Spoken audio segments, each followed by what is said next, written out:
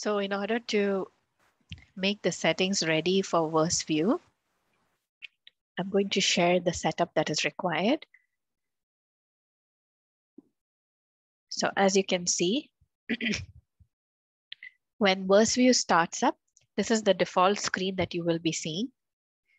And on this page, you can see the verses, lyrics, notes, search, schedule, graphics, and screens. On the screens tab, you need to select the screens tab, and you can see here, enable main presentation. Usually by default, it may be ticked. You have to untick this and keep only enable stage presentation as ticked. Enable stage presentation is required for the people who have one screen, which they use the Zoom as well as for display. Okay, so make sure main presentation is unchecked and only stage presentation is ticked. Once you do that, you can click on save. And after you click save, close your VerseView so that it will open up again with the saved settings. Close it and open VerseView again.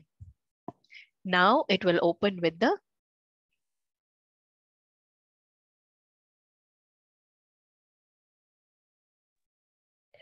Once the VerseView has opened, what you need to do is we have to make sure that our VerseView window is sized appropriately so that you can navigate to the verses or the songs that you want to display. And what that means is you double click on the top portion of this window and you drag it to the top right corner and you adjust the size by holding the corners of your VerseView window and make it all the way comfortable so that you have enough play area to move your and navigate your mouse and cursor. Now, when you click any verse, you will be able to see a small tiny window that will open up on the top left. This is called as the stage view window. And this stage view window is what we want our audience to see when we share our screen. So this is always here on your top left. Now you can adjust the size of your navigation window. That means the one which you want to select the verse and the everything that the administration you want to do for the verse view.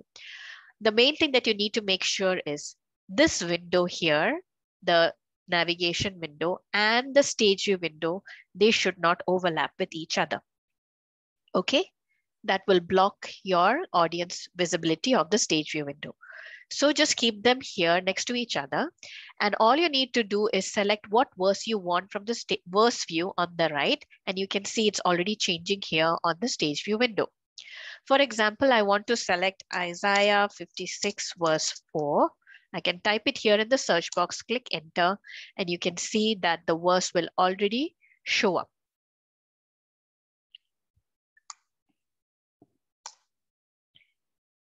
Here you can see it's already showed here, Isaiah 56 verse 4. Now, if you want to copy and paste this into the chat, just click your mouse here anywhere on the stage view window in the text. Control A, that will copy the entire thing. Control A is to select everything.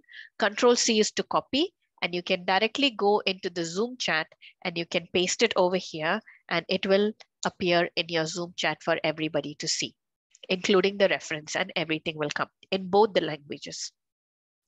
So same way, you want to keep changing the songs, the verses. You just need to click and it will change here on the stage view window. Now, for you to be able to share the screen of the stage view window, you need to click on the share green icon in the bottom of the Zoom screen. And when you click there, you will be able to see a small multiple windows. Yeah, multiple windows options. You can see screen 1, screen 2, whiteboard, iPhone, iPad, verse view, and then you can see stage view window. You need to select stage view window and click the blue button called share. And now your people on the Zoom audience can see only your stage view window like you can see in the recording right now. So make sure the setup is already there. Keep the two screens near to each other. And once you've done that, you will be able to have the stage view window separated from the main window. And you will be able to have your audience see only the verses from the StageView window.